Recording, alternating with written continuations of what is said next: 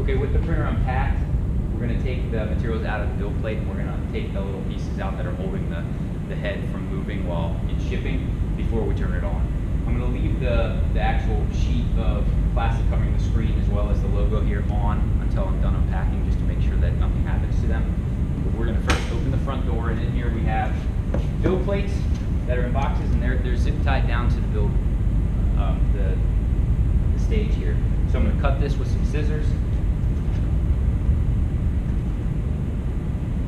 And this is a pretty robust zip tie in here, so it can be a little bit painful to get in there and cut it, and you may have to cut it in a couple places to get it all the way out. I'm going to pull this out, give myself some more room. I'm going to take the foam out that's covering the back, protecting the machine from the materials that were shipped on it. And sometimes you can pull this out, but more times than not, you have to actually cut it again. And there's another one of these sitting under there, so it's difficult to actually just pull it right out. So I'm gonna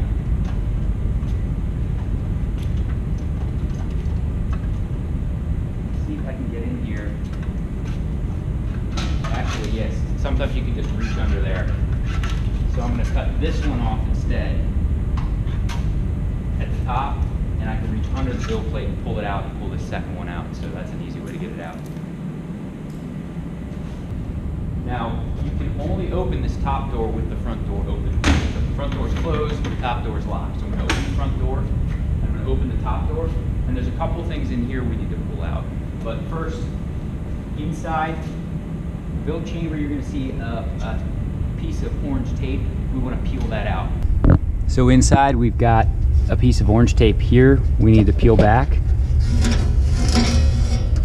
And then when we look up in the top, you're going to see the head is secured by two yellow or orange zip ties. So these need to come out, so we'll carefully cut those.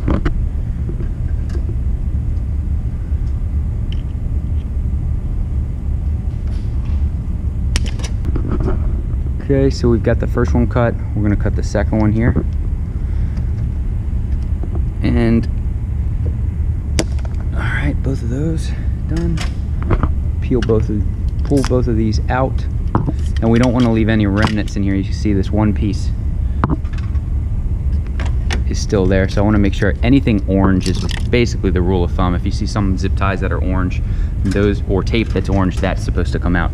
So now I've got everything out of the machine that needs to come out. The head can move freely, so that's critical. You need that to be the case before you turn it on. In some machines there would be a silver clip here holding the belt, but I think they may have just changed that to two zip ties. Instead they used to just have one zip tie here and a clip across the belt, but in this machine it was two zip ties. So just double check that. The way they secure your head may be slightly different than what I just saw here. Okay, so with everything that secures the machine while it's in transport removed, we're ready to get the machine turned on. So I'm going to close the front door and the top door. And I'm going to open the bottom drawer. So they ship the startup kit in the bottom drawer here. So we have in this machine, these are the PLA heads. In an F123 and 270, you'll get the PLA heads. In an F370, you won't get PLA heads, you'll get a TPU head in there. So I'm going to set these aside for now. It's a little tricky to get this welcome box out from the front. So the best way to do it is to first pull these boxes out. You kind of have to wiggle them straight up. And this is your starter material that comes in. So we have QSR support, and should be a box. This is actually a box of PLA. And this is our welcome kit that we need. So this has all our tools, has our power cords, has Ethernet cables, USB cable, or a USB drive, all that good stuff. So I'm going to open this up.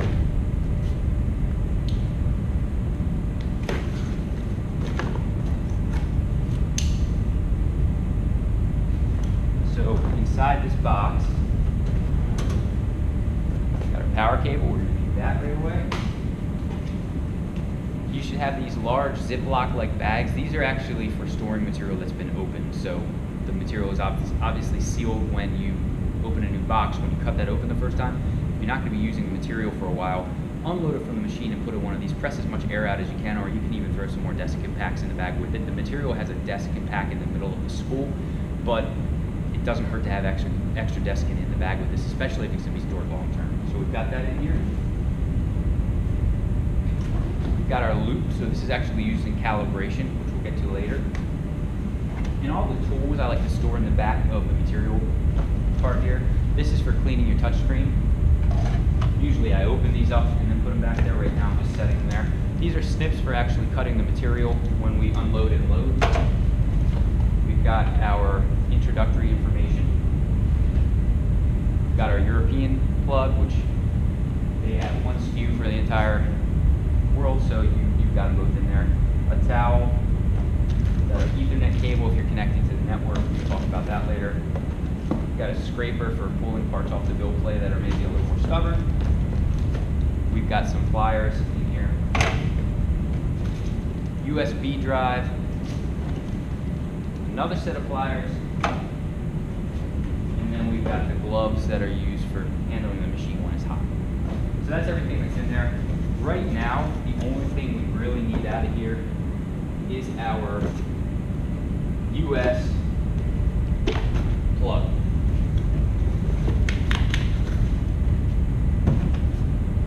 So,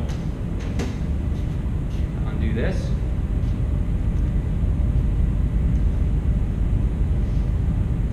Now the back of the printer has your plug, Ethernet port. This is a USB port back here, so you can plug in a wireless, a Wi-Fi stick, and then your serial number is going to be on this plate here if you need it. There's a couple places where the serial number is. I plugged in, and I'm ready to press the power button. So the power button's right there. The screen's going to come up.